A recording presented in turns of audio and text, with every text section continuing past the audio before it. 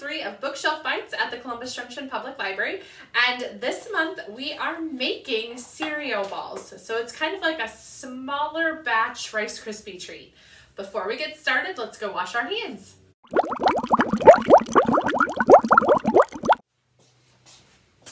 In your kit, or maybe you're using supplies that you have here at home, you need 1 cup of marshmallows, and this is 1.5 cups of cereal. I'm using Cocoa Krispies because I love chocolate.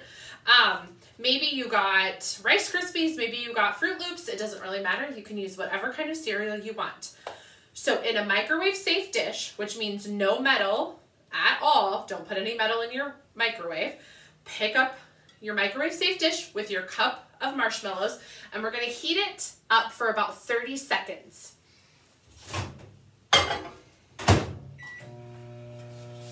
While you're waiting for your marshmallows to heat up, go ahead and get out a hot pad and maybe something to protect your hands too. Want to make sure you don't get burnt. After 30 seconds, we're going to stir the marshmallows and see if they're gooey enough that we can do something with them.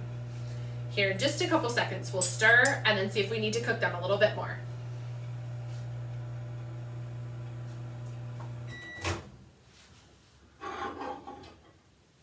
And it looks like my marshmallows got super duper big, so they're plenty gooey. So I'm gonna stir my marshmallows just a little bit, and now I'm gonna add my cereal. And you wanna make sure that, I had to measure this out earlier, so that's why it's in a Ziploc baggie. You should be able to just open your cereal and dump it in.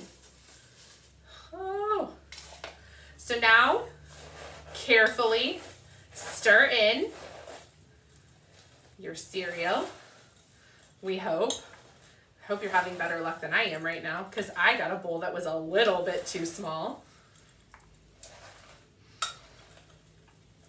Like all good cooks, when you get all done making your snack, make sure you clean up after yourselves. Okay, so I didn't get my dish out or my plate out to put my cereal ball on. Now, to make sure the marshmallows don't stick to your hands, real fast, run and go put some cold, cold, cold water on your hands.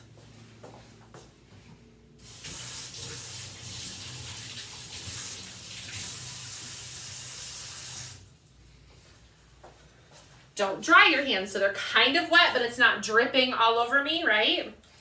So pick up your cereal and your marshmallow,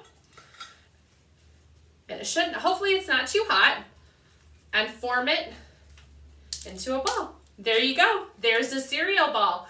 We hope you enjoyed this episode of Bookshelf Bites. Make sure to stop into the Columbus Junction Public Library for your kit for a limited time, or you can visit our website to get the recipes anytime. We'll see you guys later. Bye.